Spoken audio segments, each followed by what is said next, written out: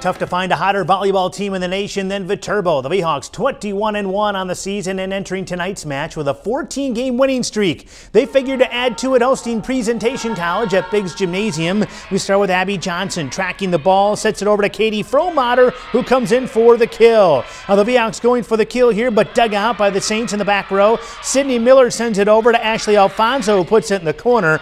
Now coming off the serve, Johnson again setting up a massive kill for Martina McGrath, and the Vhawks on a roll. Evie Peterson sets it over for her Saints teammate, but Maya Roberts with a big block at the net. Lauren Sabaski then to McGrath for another big-time smash, and the Vhawks make it 15 straight after a 3-set win.